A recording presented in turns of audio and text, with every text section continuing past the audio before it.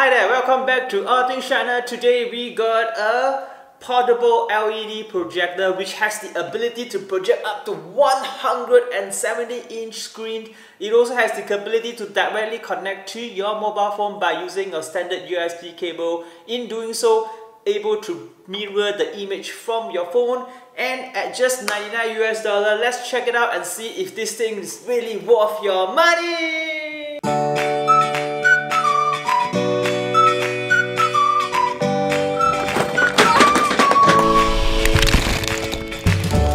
So let's do a quick unboxing.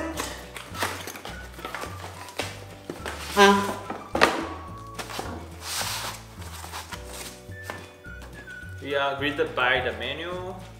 Oh wow, it has a quick startup guide, like its Facebook, bounty card, as well as welcome cards. Let's put all this aside. We have a standard power cable, remote control that looks like an Apple remote control, HDMI cable, and a composite video output, pretty much.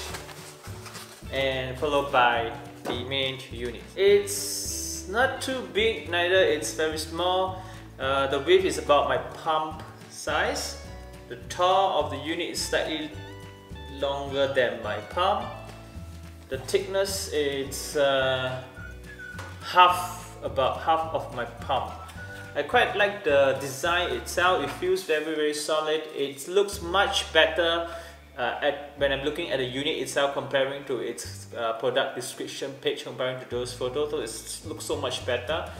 Especially the top, you can see there's actually two designs. At the side where the lens is actually very shiny and also chiseled with a chiseled angle. The other side of the surface are all matte white. I really like it. Right at the bottom we have two tuning knobs, one for the keystone, the other one for the focusing. We also have menu buttons over here at the top. At the front we have the lens, right, as well as the IR receiver. On the left we have an exhaust vent for it to blow out the heat. We have audio output, composite video output, two USB port, one has the ability to charge your devices, as well as ability to read SD cards at the top, also an HDMI input. At the other side we just have a power input and nothing else. At the back we have VJ input as well as the IR receiver. At the bottom we have four rubber feet for it to sit securely on the flat surfaces. We do also have speakers here, as well as a little tripod stand for you to adjust the angle of the projection. There you go, the unit is already set up. Now it's projecting to my white wall with a dimension of about 70-inch. Right now it's about 5 PM. I've turned off all the lights as well as wind up my curtain itself, so it's quite dim in the room here. So let's enjoy the display for now.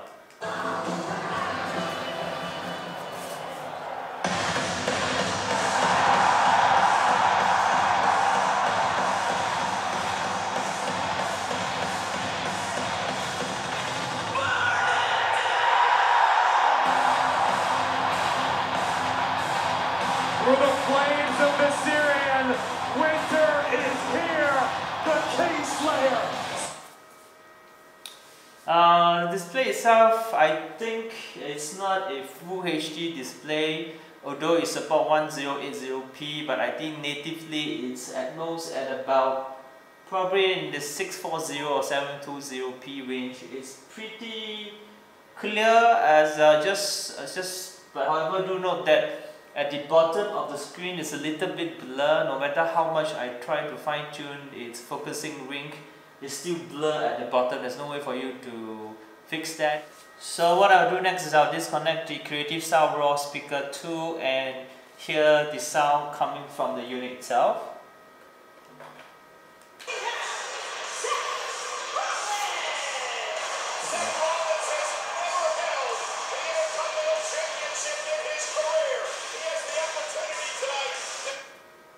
One thing I must say, the sound quality from the unit itself is pretty decent comparing to many other micro or mini projector that I own from China. The sound is quite okay. Let's hear it again.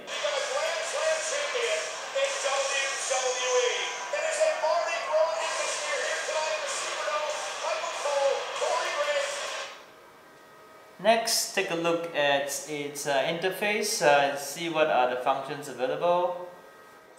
So now you're looking at its main interface. We have movie, music, photo and text. Apparently these are the medias that you can read. I've tried reading on MP4 without a problem. You can obviously plug into a USB SD card, select the source and also change its settings. So let's go into settings mode and see what are the options available. You can choose different picture mode. I suppose this is where you adjust its brightness, color, sharpness as well as contrast. We do also have a projection mode. Oh, okay, this is where you can flip its display either vertically or horizontally. We have the ability to adjust its color, aspect ratio, as well as the amount of noise reduction that you prefer. So, as you can see on the display itself, I've already plugged in the USB device and therefore it's highlighted as green. When I unplug the USB device, it's not highlighted in green.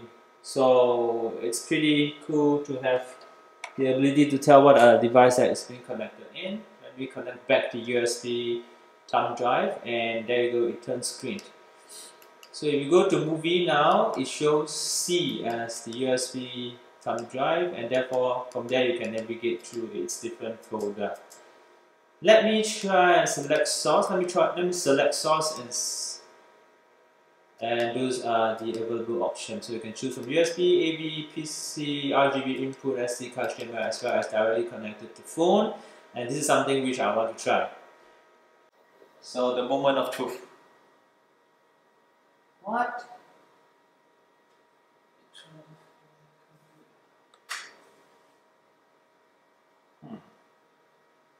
Trust.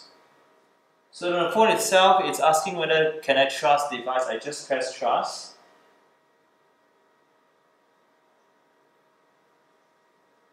And nothing. Oh, it's working!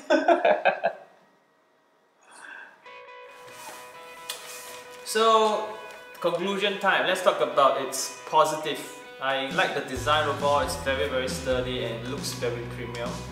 The price is competitive price at $99 US. I think it's quite affordable. The sound quality, especially for a mini projector, is pretty decent. It lacks bass, but it's loud enough. The ability to mirror your phone by connecting just to the USB cable, it's good and it's really convenient and it works very well. How about its negative? The negative, basically its image quality can be better, especially at the bottom part of the screen. It's really blurred out. Plus, it doesn't have the ability to play subtitle files. External SRT file is really inconvenient without that function. So, all in all, I would recommend this if you are well aware of its limitation and your intention of buying this is to play in a thin room. I would like to make use of this opportunity to announce a giveaway. One lucky winner will walk away with this LED projector. How can you participate? You simply have to subscribe, like and comment in this video, as well as to share this video on Facebook. Once this video reaches 100 likes, I will do a lucky draw and one lucky winner will walk away with this LED projector. This is Daniel signing out. Goodbye everyone!